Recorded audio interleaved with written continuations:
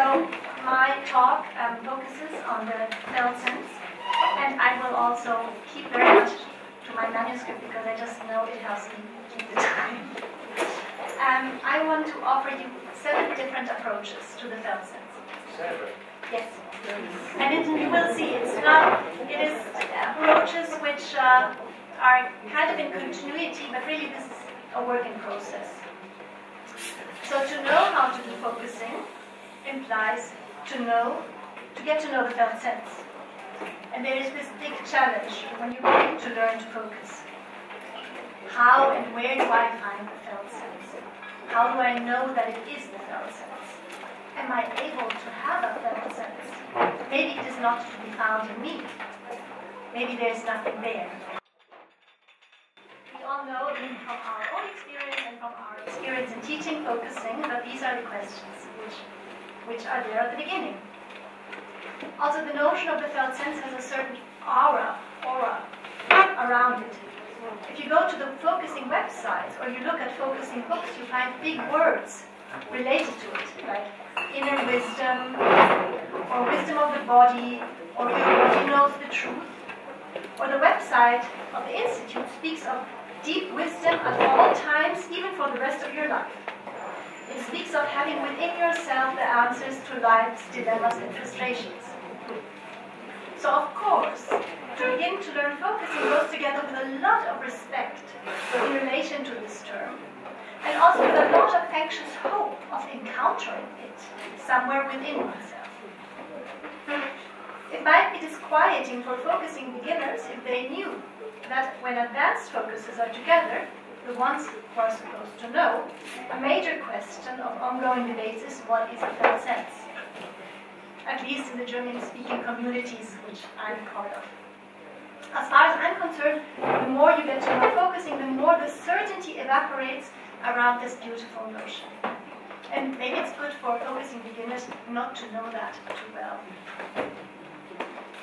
When you go and see how Gendlin speaks about the felt sense, for instance, in little films available on YouTube, he famously makes a face and makes strange sounds.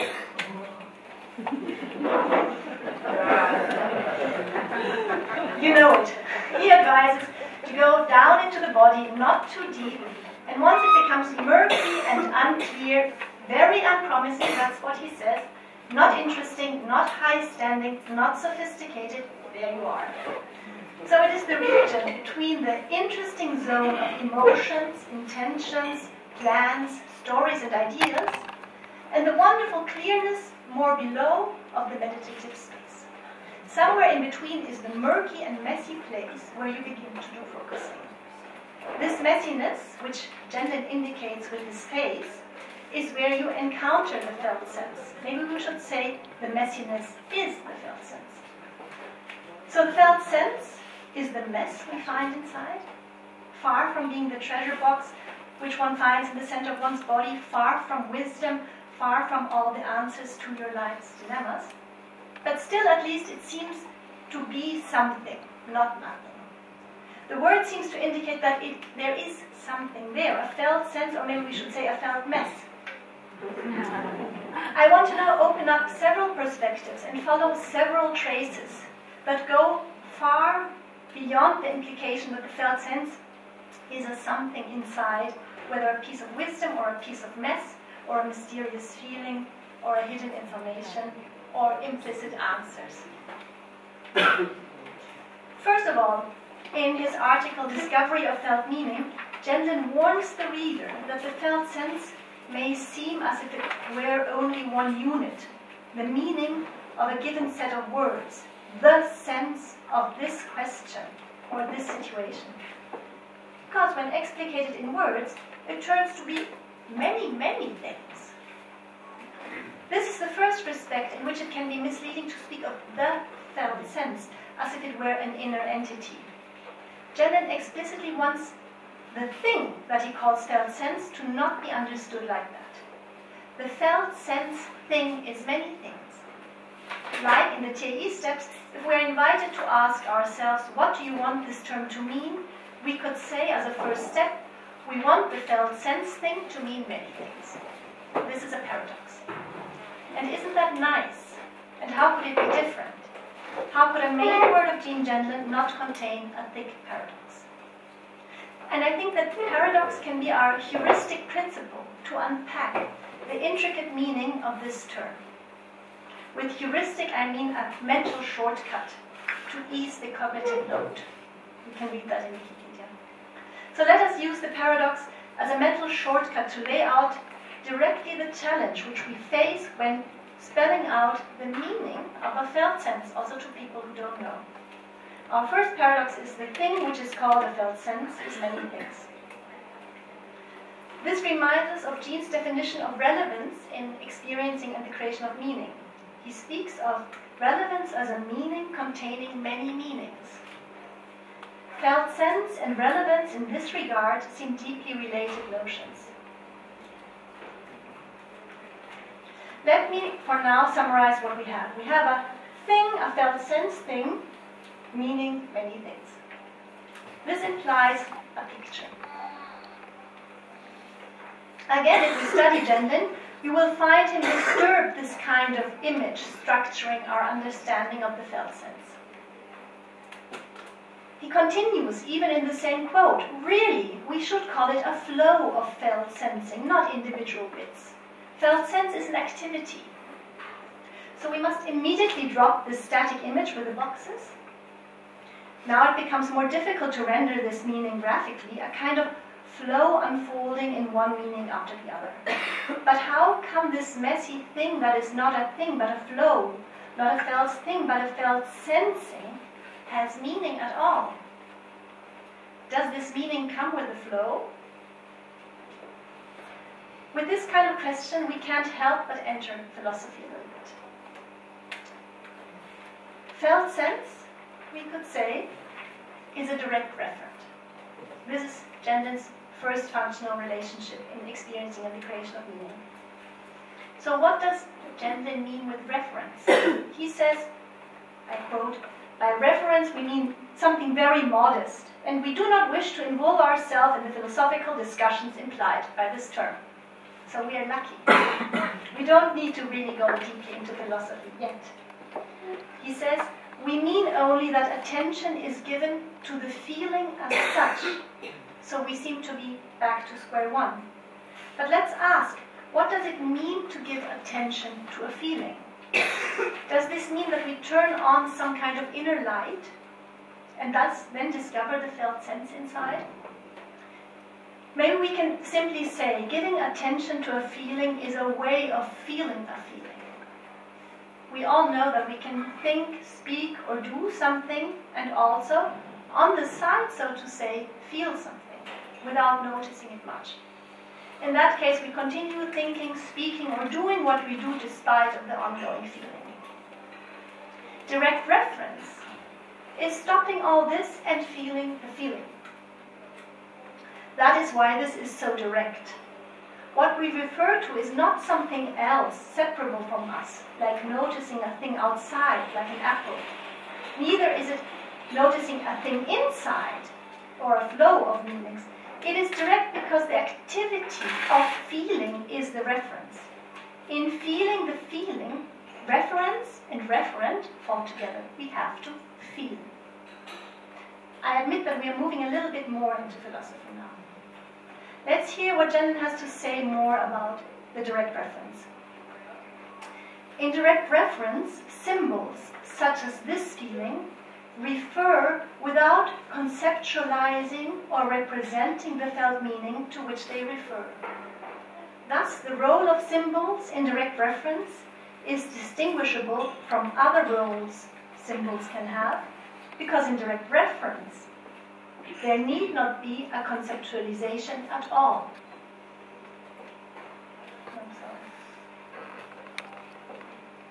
So language has a quite humble role in direct reference. It only points. There is something, I don't know what it is. This is hard to say. This is strange. I have no words for this. This is difficult. This is kind of something exciting maybe. But the word this does have an important function. We can come back to it by speaking of this, by making it to something, to an it, this. By speaking about this from which we don't know yet what it is, we make a something of it. Direct reference is a first example of Jenlin's functional relationships, of symbols and experiencing working together to create meaning. In this case, the force and the weight of the meaningfulness is not yet in words. Yet words can somehow function to stabilize it by making it an it. Now, without noticing, or maybe you have, we are in the middle of philosophy. And I would even say in a kind of ethics, a very subtle kind of ethics. Because a felt sense seems to be a very close working together of language and experiencing. It is a way of relating to an experience, a feeling, and a way of speaking about it without covering it up by the meaning of a concept. This happens when we determine the feeling without direct reference, when we say what we believe it should be. So let me try to say this in different ways, because this is important for me, also for my work. It is a way of speaking, indirect reference or felt sensing, in which concepts serve in order for meaning to happen, which is not yet in language. It is a way of speaking in which meaning deliberately emerges, needing concepts and experiencing working together. It is a way of using symbols that interact with the feeling to gradually unfold meaning in language. Now we are a step closer to notice how intriguing this is if we speak of a felt sense, because it seems to be a concept and a practice at the same time. Because also in my sentence on words interacting with a feeling, the meaning of all the words I use in my sentence are results of words and felt meaning working together. But also, let's notice, if I say words interact with feeling, immediately we have images in our heads. We think there's a feeling, there are words, they kind of work together, and it is amazing how quickly our descriptions create some kind of images, concepts, ideas that seem to suggest how things are. Feelings, words, again, think like entities working together. It is amazing how quickly we substitute what we experience in what we say about it. And this is, again, a point of direct reference, going back to direct reference, and it is something which Wittgenstein noticed a lot and criticized a lot. And I think it is exactly there where Jenlin's philosophy becomes very exciting. So direct reference is a different kind of practice and a different kind of way of understanding what we do when we make meaning, or when we speak of feelings. In microphenomenology, which is an amazing new discipline developed in France, this is one of the major insights. While we have exciting ideas, while we have feelings, while we perceive something, while we use words that mean something, we have little clue how we perceive, how we make meaning, how we think, how we feel. We believe we know. We have very, very crude concepts for what actually happens, and they get into the way of really trying to find words for this happening. And I think this is where Jenlin's big paradigm-shifting effort lies, that he went a long way in coping with this challenge. The more he tried to describe and to grasp it, the more distinct entities such as feelings and words and acts of reference dissolved entirely into highly complex processes, multi-layered interactions in which vast pasts are functioning, realizing that meaningful words are the result of breathtakingly exciting processes in the macro perspective of a development that has an evolutionary dimension, but also in the micro perspective of creating meaning every day. The outcome to tackle the challenge of understanding how it is possible that in a slight feeling there is so much that it is difficult to put it in words, not because it is suppressed content, but because it is so intricate that in a slight change, even in relating to it, there is so much change. We know it took him decades of working on a process model in solitude and great concentration, while doing all the other things he did to face these questions. Finally, on about, I think, 256 pages, that was the original manuscript, he unraveled an intricate, embodied, responsive context that turns around all our Western dualistic programs. This is implicit in what gender means with a felt sense.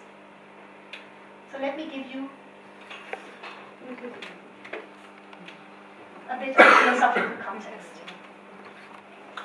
It was William James who noticed, I think for the first time, as far as I know, in the history of philosophy, a tacit feeling from which we speak. He noticed that there's a slight feeling before we start to speak. And this is this wonderful quote. Has the reader never asked himself what kind of mental fact is his intention of saying a thing before he has said it? It is an entirely definite intention, distinct from all other intentions, an absolute distinct state of consciousness, therefore, and yet how much of it consists of definite sensorial images, either of words or of things? Hardly anything. Linger, and the words and things come into mind. The anticipatory intention is there no more. It has therefore a nature of its own, of the most positive sort, and yet what can we say about it without using words that belong to the later mental facts of replacing it? The emphasis on the words coming, if you linger with this anticipatory feeling, is familiar to us. It's the same coming that Gendlin ponders on and on in many articles, the fact that words come in this way, as a felt sense comes. Words come in situations mostly without us having to think about what we have to say. Still, this seems not special. After all, where or when else should words come than in situations? Difficult to imagine that noticing this all too obvious phenomenon radically shifted powerful background assumptions of what it means to mean something. Philosophers early on and cognitive scientists today still envision concepts and intentions as something inside the human mind that perceives an outside world, which is then represented somehow inside. It's a very, very powerful image, which is not just powerful in science, but also in an everyday way of conception. This inside-outside structure. Body-mind split. Feeling rationality split. It was extremely revolutionary of the classical pragmatist and the later Wittgenstein to notice that being in a situation is of utmost importance for making sense, and that this shifts these assumptions. Listen to what John Dewey remarked when, in the first decades of the last century, he was inquiring into scientific inquiry. He says, "It is more or less a commonplace that it is possible to carry on observations that amass facts tirelessly, and yet the observed facts lead nowhere. We can, if we do science, we can collect and collect and collect information, and it doesn't really lead anywhere. On the other hand, it is possible to have the work of observation so controlled by conceptual framework, fixed in advance, that the very things which are genuinely decisive in the problem at hand and its solution are completely overlooked." That's the other danger. We're so fixed with what we want to find that we cannot even see them. Everything is forced into the predetermined conceptual and theoretical scheme. The way and the only way to escape these two evils, John Dewey says, is sensitivity to the quality of a situation as a whole. In ordinary language, a problem must be felt before it can be stated. Yes, and there was another person. We know that highly influenced Gendlin, he wrote his master. And Dilthey also was this master in thinking of the all too obvious. And what he noticed was that we don't have to put together our life according, with categories or notions to realize that it's an identity. Philosophers only had these the concepts, but they're concepts which put together the order of our world and of our understanding. And it was Loutraki to notice, but somehow on a very, very basic level, it doesn't apply. We don't every day in the evening we have to put our day together with concepts. We have a living continuity just by living. And this living continuity is so much more complex than logic, and it creates different kind of concepts. And he already noticed that concepts and experiencing can work together, that concepts that apply to experiencing a certain way deepen their meaning, but they also deepen the experiencing. So taking these kinds of cues very seriously, which of course were greatly enhanced through Gentlin's collaboration with Rogers, thinking from these tacit, subtle phenomena of ordinary experience became an extremely fruitful starting point in Eugene Gentlin's philosophical work, on a level of theory and on a level of practice. How come that words come in situations? That's such a basic question, so we wouldn't even come to the question. That, I think, was one of the burning questions of Gentlin's work.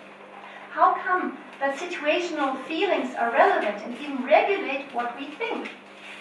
How is it that experience brings along patterns and structures that are more intricate and innovative than the conceptual orders we know? Aren't human beings made up of bodies and minds? And the reason is a specifically human characteristic in the mind, where the concepts are, the ideas are, traditionally conceived as separate from the body. Aren't feelings something inside and subjective? And that's still such a strong image, feelings to be inside and subjective. Aren't we kind of separated from everything which is around us? Of course we perceive objects. But how should we be able to feel situations? How are we able to feel a bigger system? So why do words come in this strange, almost unconscious way without us even having to think? All these tacit phenomena, the lived connectivity, the felt situation, the bodily coming of words, disturbed foundational beliefs of powerful cuts between body and mind. The role of a situation disturbed powerful cuts of subject and object. Gentlin will emphasize again and again, it is important to realize that for us today also words form in a bodily way. The right words must come to us. If they don't, there's little we can do about it except wait in a bodily way, sense what our situation is, and what we sense that we were about to say. It is our bodily being in the situation we are in that lets the right words come. How do they come? We don't sift through many wrong words as if going through a file. We don't select words from among many, many other words. The right words, or close to the right words, just come. What precedes this coming? Sometimes a bodily sense of a situation.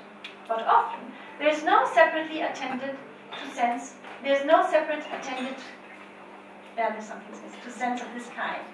Being in the situation lets the words come.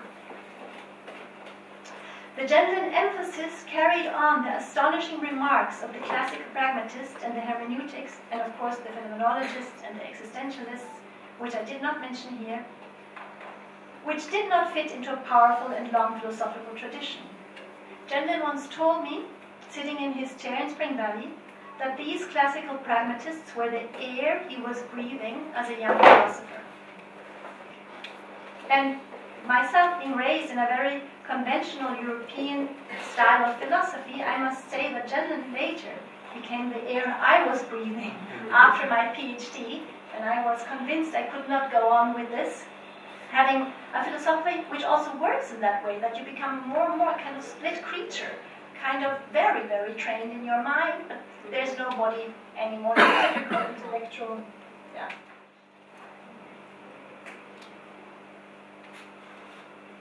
So Gentlin, I remember how the following quote struck me again and again when I first came across it, and I quoted it so often. The coming of words is so clever. They come specifically and newly phrased to make just your point. The words come with their past uses taken into account.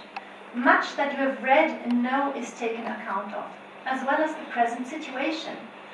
What you just heard these people say, what you know of them from other times, even the peculiar way in which this group uses certain words. Again, why are words and situations inherently together in the bodily focaling that implies the right words? So this is one of the basic challenges Jenlin's thinking pursues in his life work. And I think one could say it's one of the challenges which is behind his elaboration of the process model. And this brings me to a next approach to the felt sense. A felt sense is situational intricacy. If you work yourself through Jenlin's process model, a very beautiful result is that you get a new understanding of situations, a rather awe-inspiring understanding. You understand each moment as a crossing from a vast past and present living. In a situation, in the understanding of a situation, then I would like us to kind of understand situations as forms of understanding. Situations are not objects around us, people around us. They are forms of understanding. So diffuse as it might be, or so unspectacular, a vast past experiencing is implicit. Our education, our professional experience, our relations, our childhoods, what just happened a moment ago, in the morning, yesterday. Things which happened long ago might still be here with us, very present. What we might just have read in a newspaper, you know, Jenlin's paragraphs of making us aware, all those implicit things, a dream which is still with us. These are Jenlin's wonderful lists. And all this not as separated, but as Jenlin puts it, as a pre-separated multiplicity. A subtle, complex understanding of now. Heidegger used to speak of Befindlichkeit, pointing to this phenomenon. Damasio today calls this a feeling for what happens. The philosopher Matthew Radcliffe speaks of existential feelings. Jenlin's philosophical work goes further by making us aware that a present moment or a present situation is a grown environment. And I think that's a quite intriguing way of thinking about it. Grown out of earlier events and experiences, an environment in which we move like a spider on her web. One could say each of your nows is your web, intricately woven by your life experiences.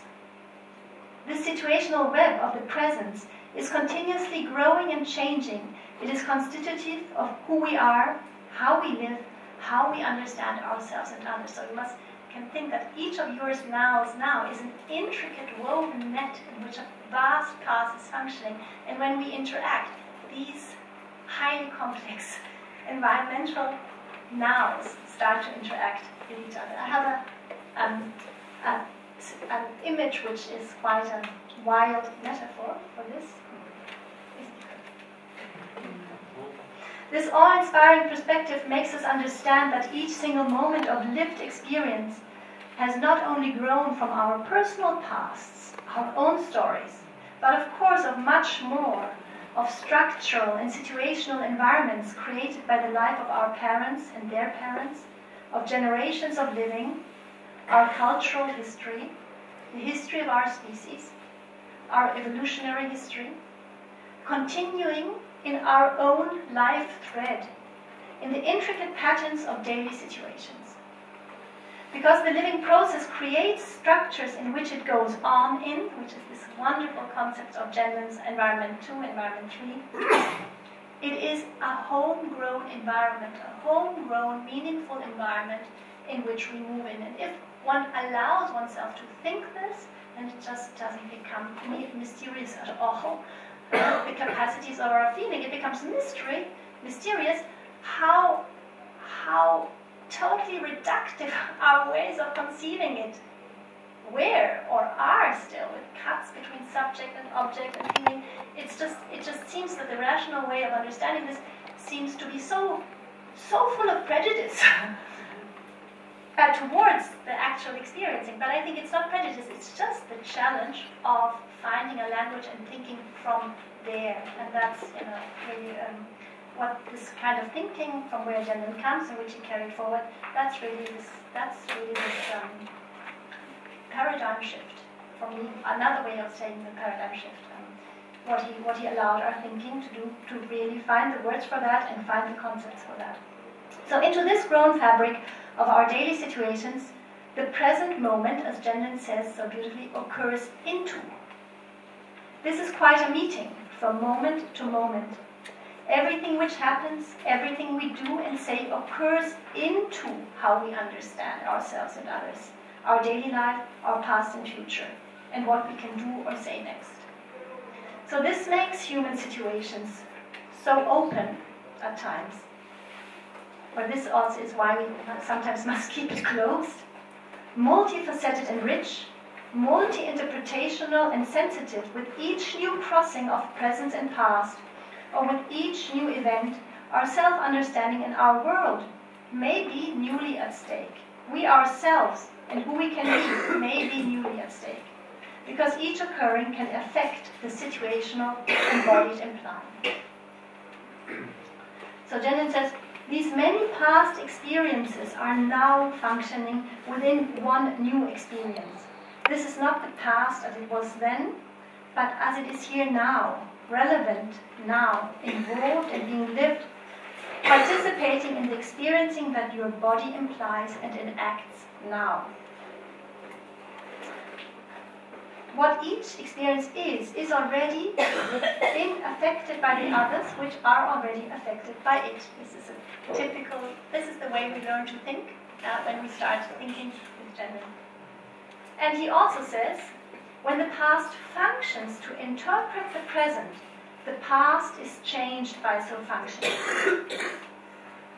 The past functions not as itself, but as already changed by what it is functioning in.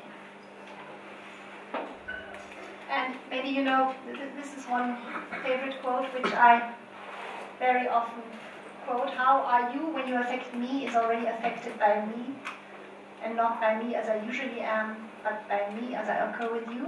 And I would like to paraphrase it for the creation of meaning in situations. We could say what a word means is already affected by the lived situation, already affected by the use of the word. So our bodies do not live in situations. They are, I would like to say, a grown embodied context, a living continuation of complex situational entanglements, carrying forward vast pasts. So body-environment interaction, feeling, behavior, situations, language, meaning, and human bodies evolved together. This is the training of thinking, which is the process model.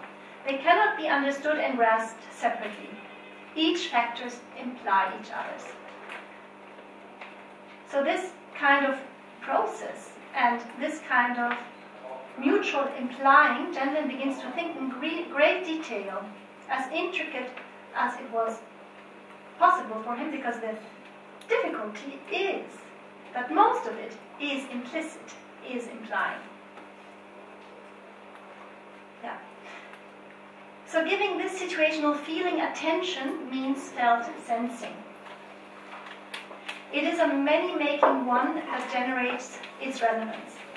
The intricacy is an implying of something very specific, as Gendlin always emphasizes, in order to be carried forward and not just interrupted, or in some small or big sense stopped. Something very specific may carry the implying forward. If that happens, if what we do or say carries this intricacy forward, we know what was implied. I remember that this was one of the crux moments in my understanding of this philosophy, and it really kind of concretized in Gendlin's living room. He was sitting in his old chair when I worked myself into understanding his philosophy and realized that it is really a different way of thinking. I constantly repeated this question. If occurred what was implied, then we know what was implicit before. Jendon patiently said, no. Only after carrying forward what was implied do you know what was implied. And I said, okay. But then you also know what was implied before it was carried forward. Again, he said, patiently and a little bit worried about me, said, no. You only know what was implied after it was carried forward. I thought I was sitting in front of a Zen master who gave me a koan. Again, I tried. Well, after it has been carried forward, one knows what was implied all along. Again, calm, very serious, no. Not all along, only after it was carried forward. You can imagine how difficult it was for me, but I began to understand, and this understanding kept unfolding tacit assumptions I had about a reality that was independent of what we said, analyzed and described. A reality in what happened next was kind of independent of what happened before. A future or a present independent of a past, yes, and a cause independent of an effect. So the kind of precise carrying forward is an amazing experience. Jendon realized that this can be cultivatable, thus allowing us to attend to situations in a new way, opening intricacy at any moment we want. This is called focusing, making life a fantastically differentiated affair which we can work with on a micro level that can have macro effects. Being able to meet the needs of a situation is the present functioning into a past functioning into the present, thus changing what was implied. This is a great change. Now coming back with all this working for us in the background to the question, what is a felt sense? I would like to try a new answer. Felt sensing is practice, creating its space and objects. Maybe today we could assume, and we also discuss that sometimes, focusers in German speaking, if a felt sense is like a somatic marker. Damasio has shown that these complex gut feelings hold a lot of learning experiences, a lot of situations, a lot of informations. And they help us to decide very quickly. They know much more. Without them, we couldn't think. I would like to decline this interpretation. A felt sense, if you like, is a way of relating to a somatic marker. A felt sense is neither an emotion nor a complex kind of feeling like a somatic marker, but a certain way and manner of feeling. One could say a felt sense is a way of relating to a somatic marker, which thus opens up and changes into many strands, situational facets. When we feel a somatic marker in a felt sensing way, it changes. It does not decide for us. When we feel a felt sense, we don't just feel something, we practice. I think this is one of the most important messages I want to give myself in working through this topic. Jendon's careful explanations in a process model make it clear how generative and creative, in a literal sense, felt sensing is as a micro-practice. In a process model, especially in Chapter 8, Jendon elaborates how felt sensing is a practice that co-generates its objects, co-generates its space, co-generates something more whole. Jendon describes this like that. If you tell an ordinary person to stand next to some feeling or emotion, the phrase will not make sense in that use. Where do you mean stand next to? The person will say. The new space is not familiar, has not been constituted by this person.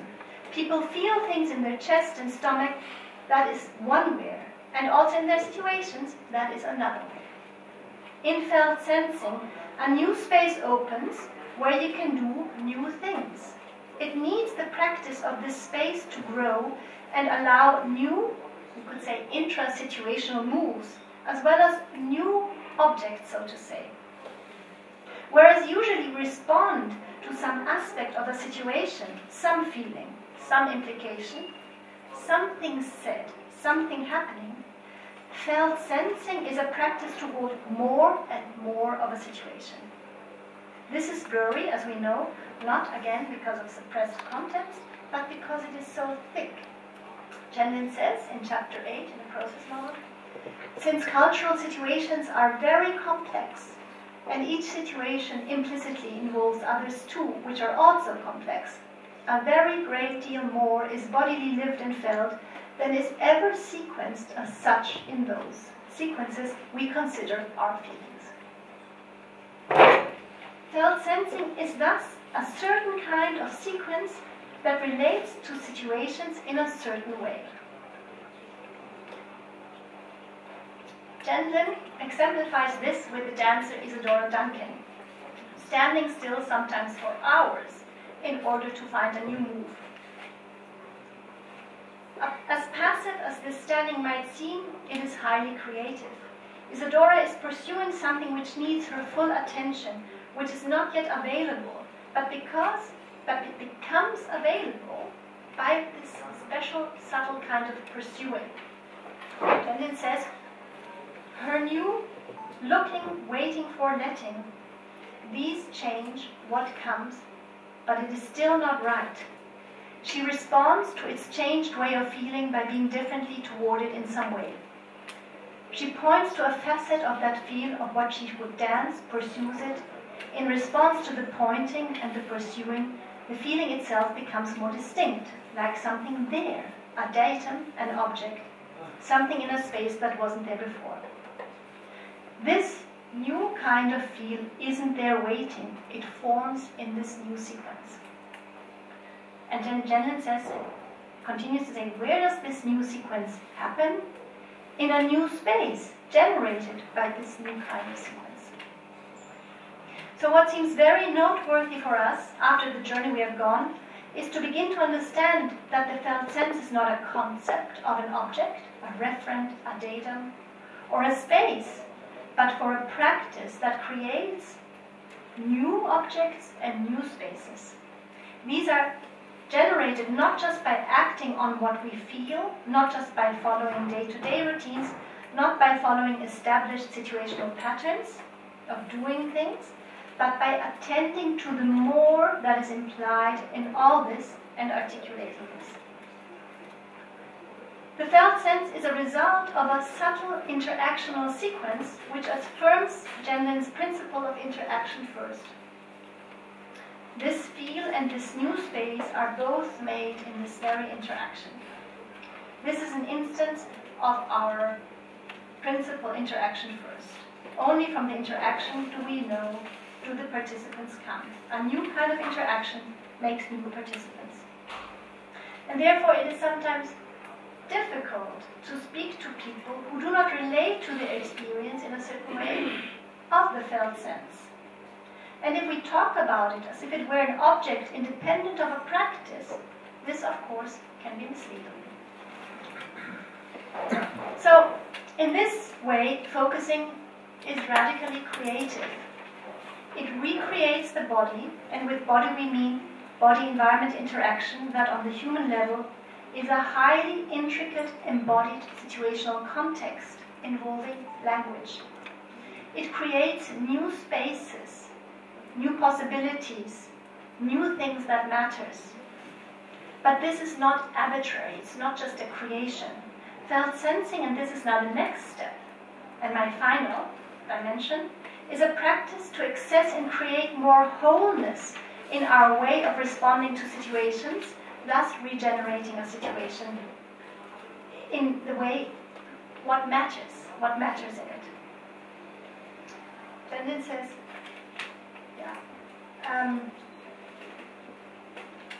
it can be a slight change, but actually it is an enormous change because so much is working together.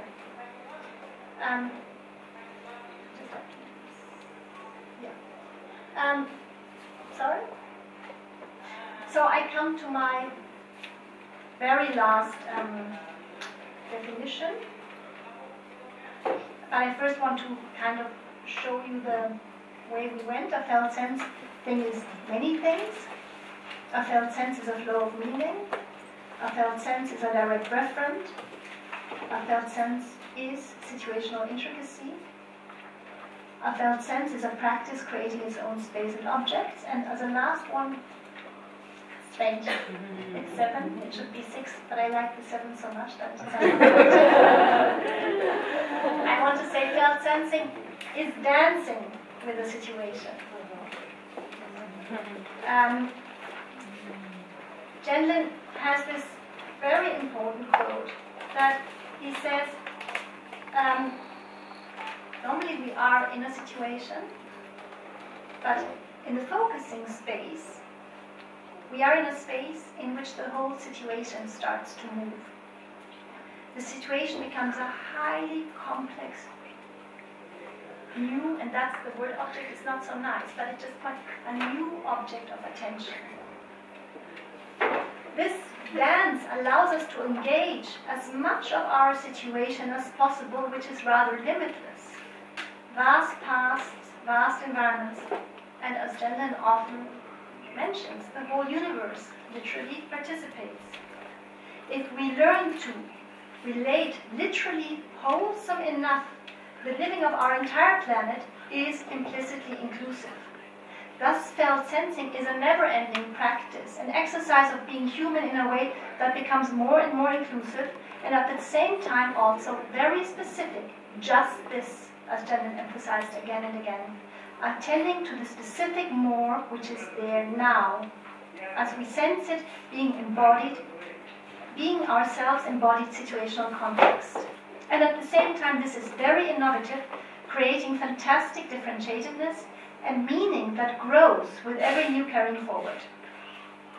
So in this way, and here I want to end, felt sense is a practice that becomes more and more important today, complementing every kind of reductionism and simplification, which is also sometimes very necessary and very helpful. But we need to know to do the other things. Yet only by being able to complement reductionism and simplification can we countersteer a scientific and cultural development, imprinting our lives in ways that seem to imply that we can drop out the human in order to enhance ourselves and our intelligence. So with this, I would like to stop and thank you for your